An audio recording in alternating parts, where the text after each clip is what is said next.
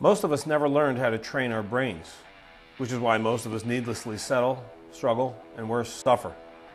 My name is Chris Doris, and I want to make brain training mainstream. This is my series, Tough Talks, Conversations on Mental Toughness. I'm interviewing badasses from all walks of life on what mental toughness means to them and their unique approaches to strengthening their minds. Hey everybody, welcome back to Tough Talks, Conversations on Mental Toughness. I am your host, Chris Doris, and our guest today, his name is David Wood. David was recommended actually by one of our former guests, Stephen McGee. And you can count on the fact that if Stephen McGee is recommending somebody as a Tough Talks guest, then this is going to be a potent and good time. A powerful and valuable dialogue is ensuing here, folks. So let me read a little bit of David's bio. David plays for real. That's actually his company is Play for Real. Playforreal.life is his website. So David plays for real. He's a former consulting actuary to Fortune 100 companies such as Sony, Proctor & Gamble, and Exxon. So he left his cushy Park Avenue job 20 years ago to explore both the outer world and his own inner world. David says, when you're 10,000 feet above the Himalayas, hanging from a piece of cloth, you see life differently. We're going to have to ask him to elaborate upon that. I'm presuming he's either a paraglider or a hang glider or something like that. But I want to hear all about that, so we'll check in with him on that. From his unique vantage point, David has now coached thousands of hours spanning 20 years in 12 countries around the globe. At the individual level, he helps high-performing entrepreneurs, executives, and leaders to play for real in their own growth, in their relationships, and at work.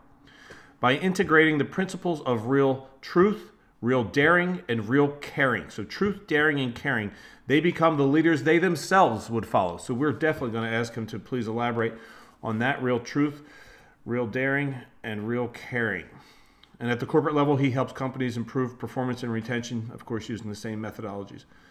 Play for real is something we all get to define for ourselves. To David, it means living with even more truth, more daring, and more caring than he has ever before. The real question is, what will playing for real mean to you? Well, let's find out how to answer that question for ourselves. David is here. Let's go find him. And here he is, David Wood. David, thank you so much for making time today. How are you? Thank you, Chris. I'm good. I'm glad I wasn't fully prepped for this so I can be more spontaneous because we had a little scheduling mix up. So I am now ready and available for us to say profound things. Amen to that. Well, then let's rock and roll, man. So you and I were introduced by a former guest of mine, Stephen McGee, who we both agree is an amazing human. But you and I have spoken for probably a total of maybe 4.5 minutes. So we haven't really met. We just talked yesterday for a second, testing out our technology here. But I really studied your stuff, your website in particular, and it's pretty it's amazing actually. And I have some questions to help us get started in our conversation today. And the first thing is, I'm amazed that I'd never heard this before, and this is astounding. You say in one of your videos on your website that 90% of people die with regret. That's amazing in a sad as hell way. Yeah. Well, you know that 87.7% of statistics are made up. That's a joke. That's great. So I have no hard data on this, and I don't think anybody does, because when you Google it, you find there's a nurse, Bonnie, someone wrote a book, The Regrets of the Dying, and she talked to people as they're passing, and she put it into a book, what she found, and that's the book that everybody quotes. What is the book? I think it's called 5 Regrets of the Dying or something like that. Okay. And I haven't read that book, but whenever you look for information, when you look for data, when I want to get some hard research on what are the top regrets and what happens, there's nothing out there. Like, no one's doing studies on this, but I think it's generally accepted that when we are on our deathbed, for most of us, there's going to be stuff that we wish we'd done. There's going to be mistakes we wish we hadn't made. And my job, my mission, is to have us live now so that those regrets are minimized. Yeah, right. So hence the name of your company, Play for Real. Yeah. Right? Yeah. Yeah. I love Yeah. that. So tell us I about that. believe, I believe that life is a game. I've always been into play, Yeah. but I don't mean play in just a frivolous, frolicking down the sidewalk and through the flowers sense. I mean, life is the ultimate game there is. And if it is a game, if we do accept that viewpoint, then wouldn't you want to play the best game you can? Yeah. Now, not everyone thinks life's a game. There's some people say, "Oh, well, no, I lost a child a couple of years ago. That's not a game." Well, I would counter that it's a game where the stakes are high. Wow. Okay. A game, the definition of a game is over there is better than over here. That's how you define a game. And we have that in life. We want more money. We want deeper connection with our partner. We want a deeper sense of fulfillment. That's a game. So let's play. Don't take it too seriously. We want to be in a state of flow, but let's play for real, as if it really matters how we play the game. Wow. That's so funny because I actually recorded an interview yesterday with another guest named Dr. Fred Blum, and he said the exact same. He gave me the exact same definition of a game. Interesting. Yeah, it is very interesting. Yeah. Yeah, I'm having a little deja vu over here. So another thing that you'd mentioned that really got my attention on your website, or actually in one of your videos, was that there are 3 keys to high performance in life and work. And I'd really love to go slowly through them. Okay, because I think that there's incredible symmetry between the work that you're doing and the work that I do. And this is really exciting to me because I think that we use different language about some of the same stuff. And by virtue of that, I think this conversation is going to be really valuable for the folks that are watching and or listening. So could you tell us about that? The 3 keys to high performance in life and work. Well, I can only speak from my experience and the experience of my clients. And I've probably coached a couple of thousand people by now. And what I found when I looked back at my values and I looked back at what made my life better, the ultimate thing is connection. I think if we don't have connection with our family, our friends, our coworkers, and ourself, then life's pretty meaningless. So the ultimate thing I discovered is we're really after deeper connection to have a more fulfilling life and even to have business success. You want deeper connection.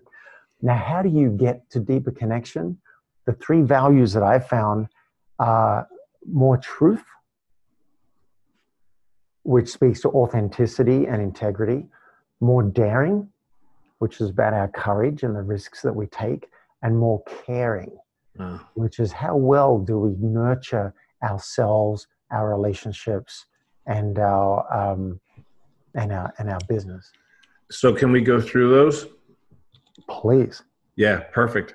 So more truth now, and you articulated it slightly differently when you said real promises in one of the videos, but it's the same thing. Promises.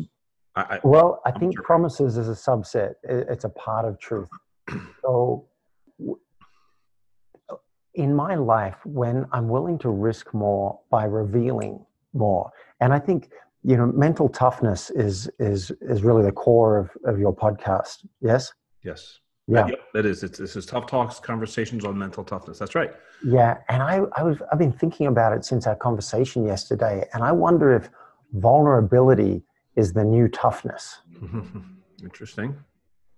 So I find when I'm willing to reveal my fears and my desires and be more honest with people and have more truth, it's a risk. Yes. It's a risk. Yes. I might lose the relationship. They might go, whoa, dude, you're too intense, and they're gone. But other people say, oh, I like this. I like that you're telling me that you're scared right now. I like that you're telling me straight up that you want my business and you'll do what it takes. So I find when I take a risk and I reveal more, I get deeper connection with the people that I'm meant to be connecting with. and I sometimes lose the people that I shouldn't be connecting with. So that is that sounds really it could be totally contrary to a lot of the conditioned beliefs, right? That we've picked up along the way about, like, from the scarcity mentality about avoiding offending, avoiding managing other people's impressions of you. But think about, like, how many messages all of us have been bombarded with through the duration of our lives about how fucking important it is to manage other people's opinions of us. That's right. I'll give you an example. I coached a client yesterday, and he wants some money from a company. They owe him money, and he wants more work from them, so he doesn't want to rock the boat. But he really needs the cash this week, and they're a week late. So he's in this dilemma. Do I speak the truth and take a risk and say, I actually need the cash, can you make it happen today? Or does he play small and hide who he really is and just hope that the money's going to come eventually and that he'll get more work with this company that he's not being totally honest with? So I hear maybe two things, and clarify for me that there's two things that maybe he's scared of. One is that it might be embarrassing to say to this company that he needs the money. Yep. And two, pissing them off, so they'd say, get out of here, man. We're not doing any more work. Yeah, you're too much work, chill, right? That could happen. Have you ever worried that you're too much for somebody? Yeah, right. Yeah. Right. So okay, go ahead, please go. So I didn't tell him what to do. That's not my job, but I helped him look at, does he want a relationship with this company that could continue to go in that fashion where they're constantly paying him late? Or does he want to speak his truth and just say, hey, the fact is I could really use the cash, and what can we do to make it happen today? And I find that often when I speak my truth, regardless of the results I get, I feel better about myself. I like myself more because I've spoken the truth and I've gone for what I want. And that's really what I want for people. The results we get are a bonus. The fact that I think he's getting paid today, that's a bonus. I want him to feel good about himself by being himself. Yeah. So, as you're speaking, I'm thinking that there's maybe several levels to the ability to even speak your truth. And what we're discussing now is courage. But even before the courage, it's like you have to even know what the hell your truth is. Right. We're so, I've been raised by society, I think, to be so conditioned to not even be aware of some of my desires that I might have that might be risky. Or say I'm dating a woman, there might be things that I want sensually or sexually that I'm like, I don't even want to think about them because you can't speak them. Or with my boss, there might be things I just know it might be an issue if I speak up. So you're right, identifying really what is my truth is probably the first and most important thing I can do with my clients. Let's at least find out what that is. Then you can decide if you're willing to take a risk and speak it. Wow. So can you tell us a little bit about how the mechanics of how a person becomes, whether it's how you help your clients or it's how any of us become conscious of what our truth is, because it is buried, right, beneath layers of conditioned beliefs. Yeah. Right. Yeah. Like that. It's important to be appropriate. Right. Right. It's whatever that means. It's important to be politically correct. Right. Yep. Yeah. We're so conditioned. How do we know what the real truth is underneath? I find often when I ask, like when the client's talking to me, say yesterday, he was telling me about this situation, I can hear the truth because he's not worried about telling me.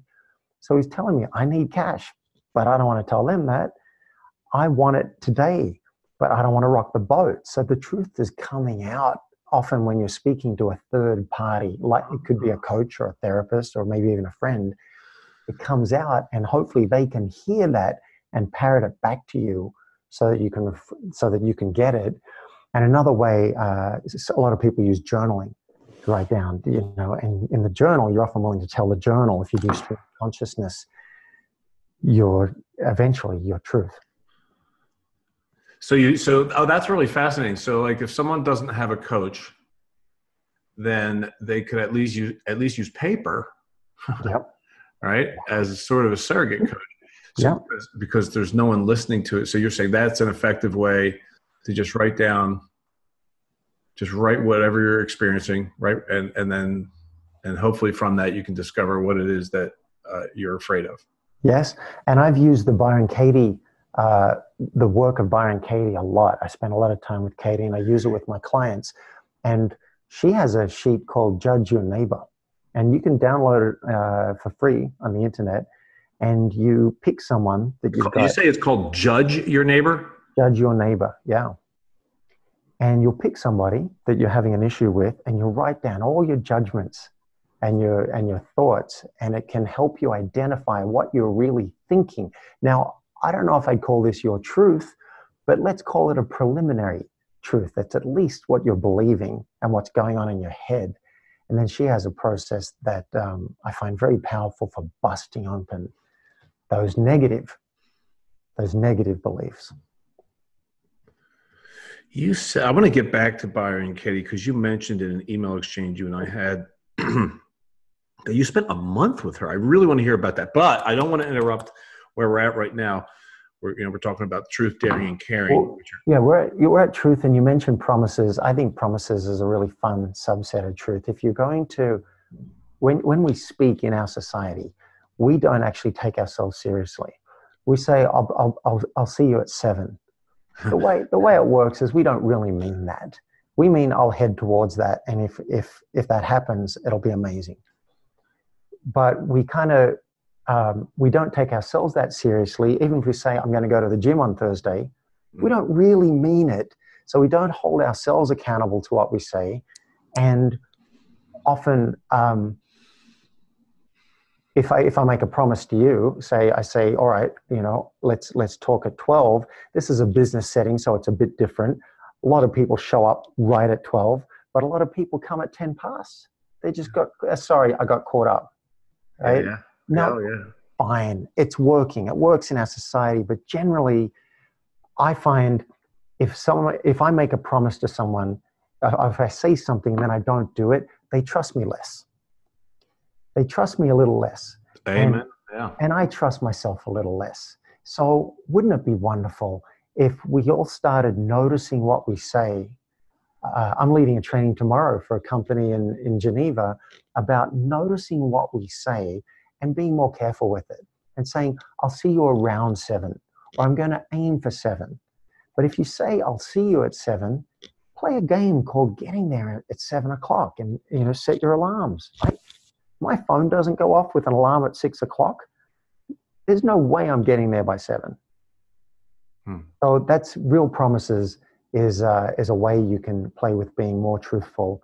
And I just think, not because it's right or it's moral, just because I find it works better, that I like myself more and others like me more if what I say actually happens.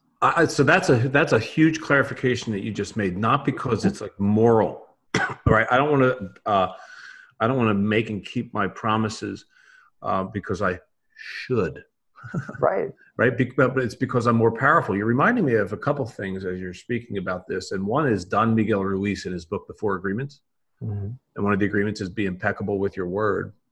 Mm-hmm. And another is some work that I did with a former coach of mine whose name is Steve Hardison, who is Mr. Integrity. You're reminding me we're talking about integrity.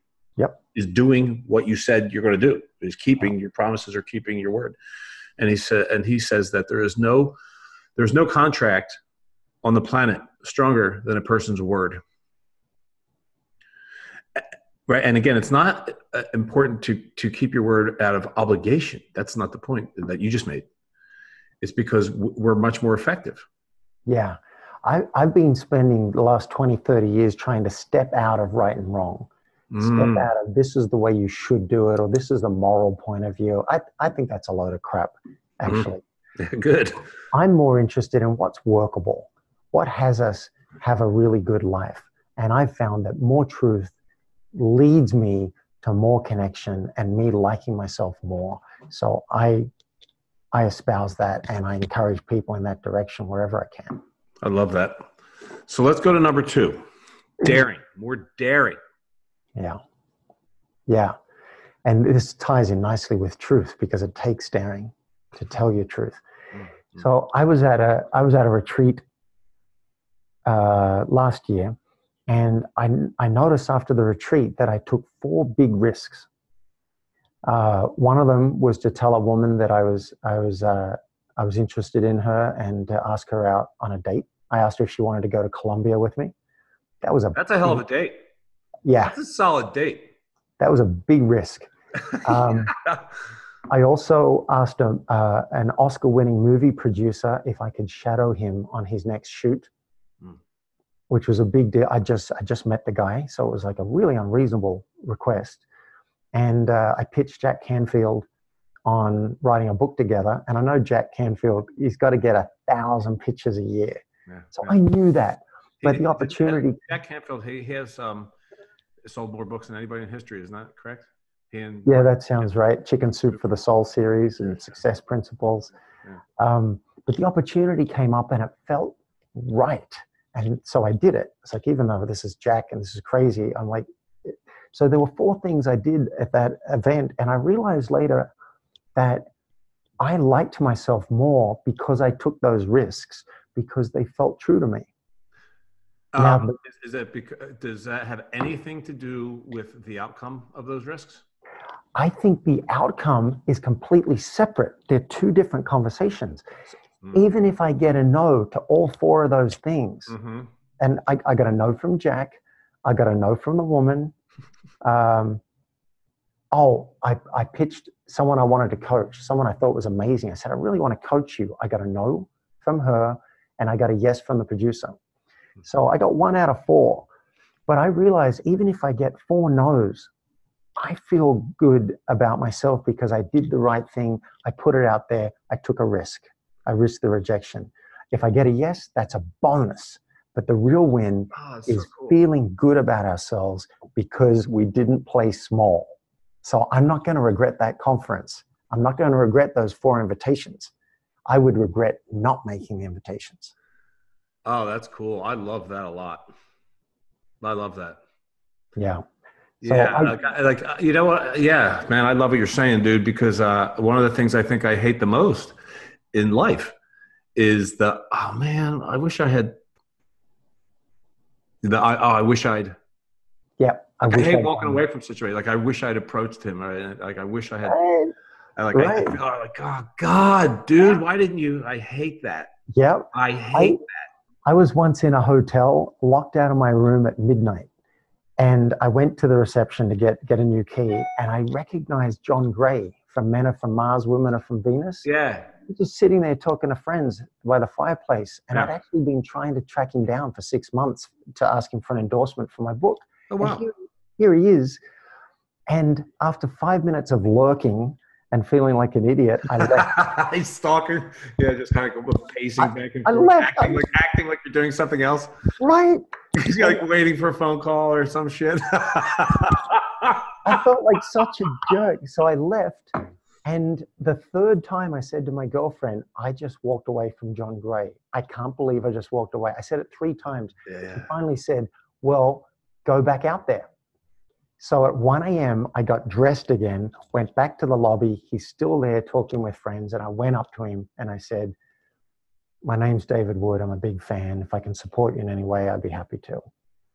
And that led directly to me being nominated to the Transformational Leadership Council. So now, once or twice a year, I get to go and hang out with John Gray, Jack Canfield, Don Miguel Ruiz is a member. I haven't met him yet. But that all came through me taking a risk and daring. And so I'm the encouragement to take that risk, dare, and hey, maybe it doesn't work out the way you wanted it to, but you know that you did the right thing. Well, let's see if we can explore for fun, because it's all a game. Right, we're playing. Yeah, you're damn right we are. The organics, I don't know if that's the right word, but whatever, or the mechanics behind why people don't take the dare. Like, okay, so let's just use your example, John Gray. Like that's synchronicity. The dude's sitting there in a hotel that you've been looking for 6 years. Like, come on, that's life going here, spoon fed. Right. So, but what is it? Let's really break it down as clearly as we can. Why didn't you go? Why were you pacing around? Why did you go, no, and walk away? Right. You know What what? exactly were you afraid of? You know, initially, the problem was finding my truth. Like, what was the truth? And the only truth I could find is, you're famous. Would you touch me and maybe some of it'll rub off? Hmm. Like, that's what was true for me. And I just couldn't see that going over very well. So, like attributing power to him? Were you Yeah, I think I was just starstruck. And were you uh, thinking about any scenario like if I go talk to him that something weird could happen? oh Like, yeah, well, firstly, he's talking with a bunch of friends. okay, So so I they're have all to going to hear you. So I have to go up and stand there yeah, and yeah, yeah, to a bunch of seated people by the fireplace and interrupt them and yes. say I'm a fan. So I'm worried that he's going to just blow me off, or I'm going to feel like I made a fool of myself, or something like that. But what gave me access to going up and speaking to him is realizing that I am a fan. I really admire what he's accomplished, and so I was happy to go up and just share that.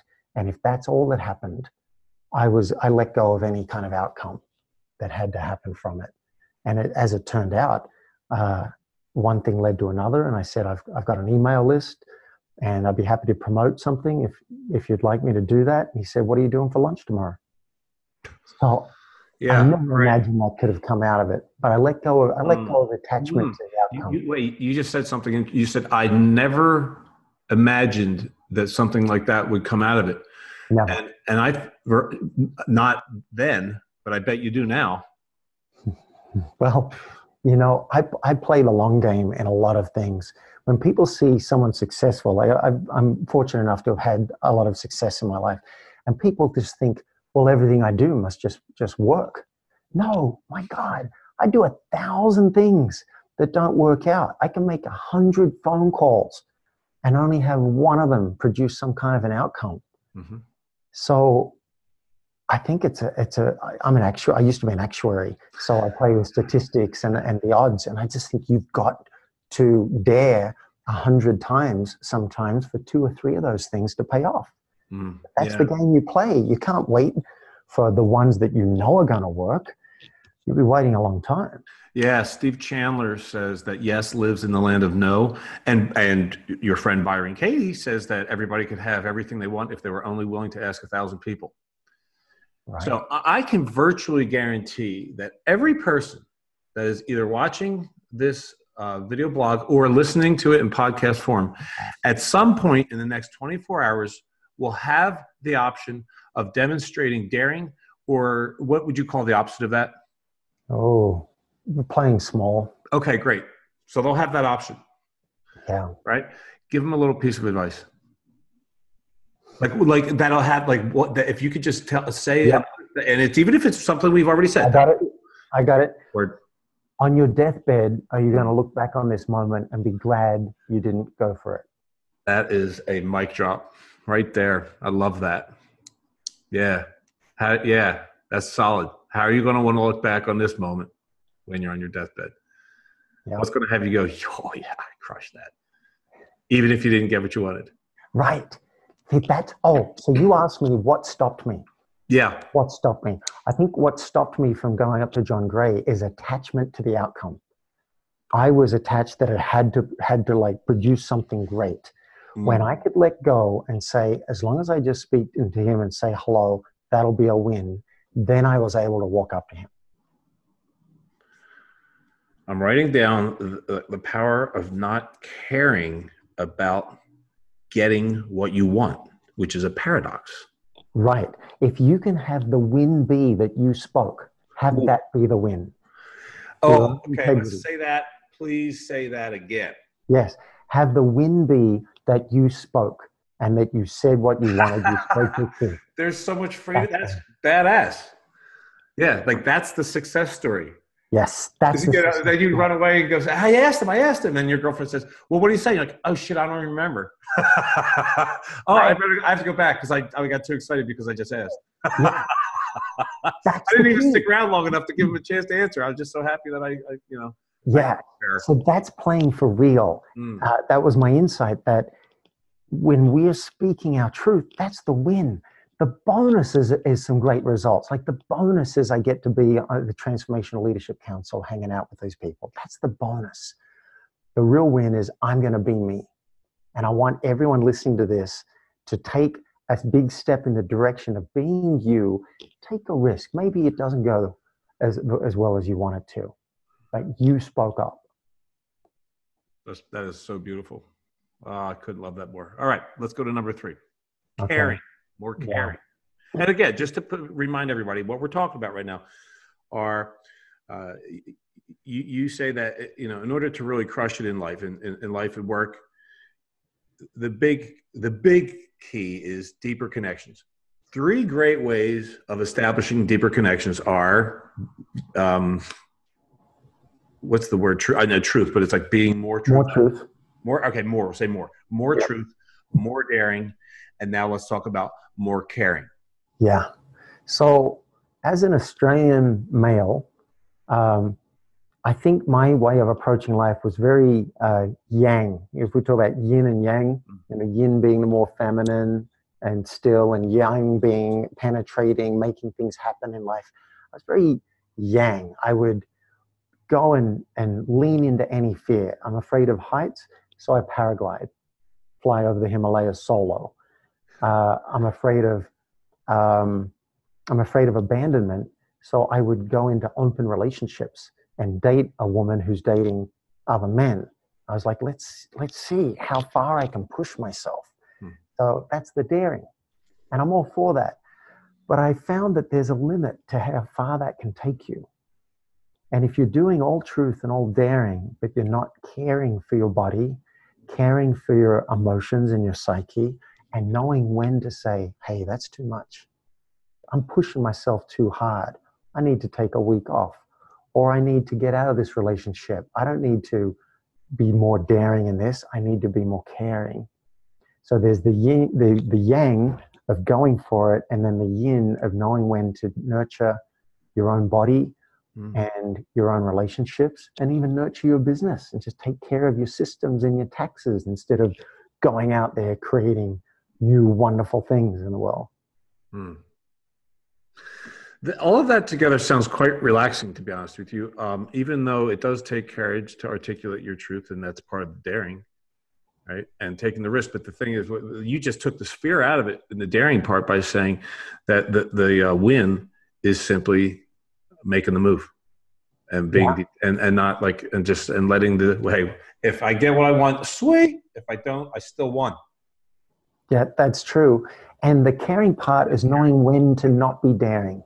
Okay, so the caring part is knowing. Oh, that's an interesting comment. The caring part is knowing when not to be daring. Yeah. Knowing when not to be daring. That's interesting. So how do you know? I don't always know. In fact, in this one relationship I was in, I kept being daring. I was so daring. I even bought a ticket for my partner and her husband to go on a vacation. I was leaning into it, but my body couldn't take it. I wasn't sleeping. I was going into anxiety and depression. So I learned the hard way, hey, that was too much for you. You've got to know your limits. So I ended up getting out of that relationship, and now I'm a big fan of monogamy because it's just easier for my nervous system. That's great. That's so great. Yeah. And with paragliding, I wanted to be daring. So I went and got the training, and I went and flew over the Himalayas. I flew in Colombia, and then I had a couple of accidents. And I realized, okay, I've had 100 hours of flying. I think I've done the daring thing. I'm going to take care of this body. I'm going to stay on the ground. Oh, really? So you're done? I think so. It might change in another 20 years, but I think for now, I'm like, I want to be caring and nurturing of the body. But at the time, it was right for me to be daring and really go for it. And I touched the sky. Yeah, well, you mentioned that, and I'm glad you brought that up because and this is we're shifting gears a little bit, which is, you mentioned how soaring 10,000 feet above the Himalayas, hanging from a piece of cloth changes the way you see things. So even though as an expression of caring, as an act of caring, you're like, yeah, I think I'm good now. I think I'm done with that. I've had a couple accidents. I'm going to take care of my body. Yeah. I'll give you an example. This morning, I was coaching a client who's wondering if he should buy $1 million business. He's like, I think I want to buy it. And I don't think it's the time for him to be more daring right now. He's got, he's building a house. He's just had his 4th child. He's got a company that's already breaking record sales every month. He's already got so much going on. I don't get the sense that it's time for him to take on more and be more daring. I want him to hire a personal assistant. I want him to get his routines going where he's meditating every morning by the river. That's what I want for him. So different stages of life. Well, so I'm going to ask a question from a playful devil's advocate perspective. Why? What if I was the you in the David Gray example where he's having a chat, with some friends around, and I wanted to communicate with him, and I was afraid to. What would you say to me if I said, like, you're my buddy, you're nearby, I walk away, and you say, well, did you talk to him? I said, no. And you said, well, why the hell not? And I said, well, because I'm caring for myself. I don't think that this is the time to be daring. I'm just caring for myself because it gave me anxiety. So I'm caring for myself. So I would say if you've approached 4 John Grays this month and you really feel like it's just time to stop pushing, then sure, I buy it. Okay. But if you're just doing it because you're scared, then I call bullshit. Yeah. I don't know that it's going to be that caring for you to not just go up and share with someone that you're a fan and you admire his work. Right. Like that's probably So right yeah. Talk about the but going back to the soaring 10,000 feet over the Himalayas, that must be a pretty spectacular thing. You said it has you. I can't remember exactly. I said it a minute ago, but it gives you a different perspective where. You see life differently. Well, it's an amazing thing to step off a mountain and go up. Wow. Like that's a crazy experience. And I went up to 10,000 feet above sea level under a storm cloud. And one of my biggest insights from flying and that experience was, why the hell was I doing this alone and without guidance? Because there must have been you were hang gliding in the Himalayas alone? Yeah, I was solo. And I had left the group and I didn't have an instructor. I was at the point where I was allowed to go without an instructor. Okay. So I had a radio, but no one to talk to on the radio. And there must have been 15 decision points where I was wondering, will this kill me? Wow. Like, can I go over there, or is that a stupid move? I really wasn't sure. And I realized later, there was no hero story in doing that alone. There was no profit in it. I could have had a guide while I was doing that to say, hey, you're doing great. Or, don't go over there. You really want to think twice about that. I could have had that guide and had so much more fun and had a much better predicted outcome, like better chance of living, if I'd had a guide. So what was the belief operating within you at the moment when you decided to do it solo? That would be better? Like, what were you trying to prove? I don't know that I was trying to do it alone. It was just that I did do it alone. Because a lot of people were. So I'm like, well, other people are doing it alone. I'll do it alone. It wasn't until I was up there after 20 decision points that I realized this is crazy. I could just have a guide on the phone. Yeah. So I realized I'm a coach and I believe in coaching. Why would I go and do this alone when I can have a coach with me, supporting me through it? So now I have a coach, and in Colombia, I did have an instructor on the line. Okay. We only have a few more minutes left. There's a lot more I wanted to ask you about, though. We may have to have a round two. We might need a round two. I think we might need a round two. But tell me about the month you spent with Byron Katie. She has something called Turnaround House, where you go and you share a house with 10 people. You live in very close quarters, and it brings up every thought, every painful thought or belief you could imagine. And we did the work every day. And she'd come and sit with us for maybe an hour or two on most days and just kind of dig a bit deeper. It's a wonderful experience to be with. For a month? My favorite teacher. Yeah, that was a month. Excuse me. You're cohabitating with 10 other people, 9 strangers? Yep, strangers. Two of the guys that I was in a room with had anger management issues, and one of them threatened to kill me. Oh, lovely. And I think he could have done it too.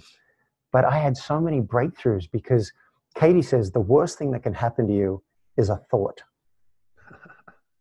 And I believe now that any suffering I have and any suffering my clients have is not due to the circumstances. That's not what causes suffering. It's what we're believing. So I'm passionate about diving in there with my clients and helping them see what are they believing that's hurting them and busting that open so that they can have more peace and enjoyment. Yeah, that's something that I think we should elaborate upon in our episode 2, for sure. Yeah, I'd love to. Right on. You also mentioned in an email exchange, and we don't have time to get into this, so we'll put this also on the agenda for session 2, that you have your own personal experience with anxiety and depression, and that's something that's very important and dear to my heart. I have spent a lot of time. I used to be a licensed therapist. I also was a clinical social worker and spent a lot of time, a lot of my professional life working with people who experience anxiety and depression. I also have a really, really strong opinion about the corruption of big pharma and how many people in this world are over-medicated. And so is that something that you're willing to talk about? Can we put that on the agenda for session 2? Yeah, I'd love to. It really knocked me on my ass when I got anxiety and depression, because I thought I could handle anything, and I could handle it spiritually and through diet and exercise. And I've been challenged for 20 years with the ups and downs, and I've learned how to make my peace with it and how to live with it. So I'd be okay. Yeah, please, let's do that if you're willing. Yeah. Yeah. Is that a promise? Yes, that's a promise. So I like that little pause right there. Right. Yep. I asked you, can you give me your word? And you closed your eyes, you looked up, and then you said yes. Yep. So that I can tell by your body language that's a mindful yes. Yeah. Am I willing to commit to that? Yes. Yeah. You paused. You said, yeah, that's great. There you go. Nice. Yeah. Good modeling right there, dude. Way to walk your talk. So I know we've got to wrap this up. Can I make an offer to your listeners? Please do.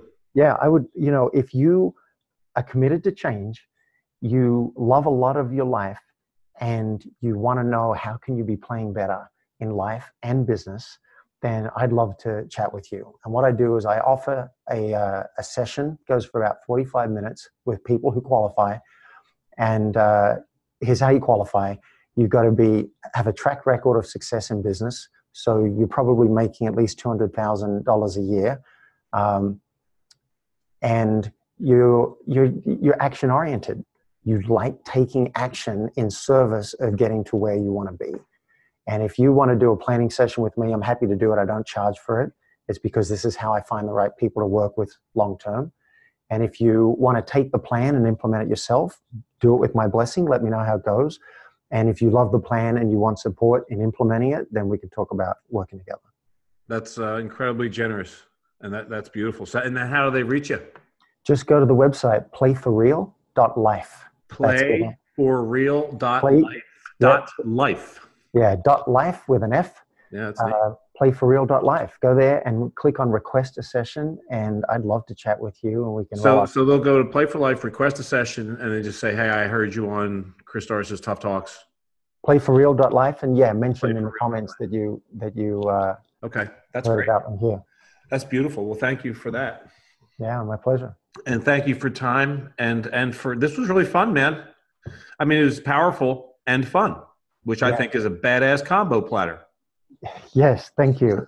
Someone once said that the work I do, or actually they introduced me as deep and playful. And I thought, what a great combination. Those two things meet. Let's play that. Right on, dude. Thank you so much. Thank you so much. So, David Wood, appreciate you, man. We will to be continued. Yeah. Thanks, Chris. All right. Okay. Take care.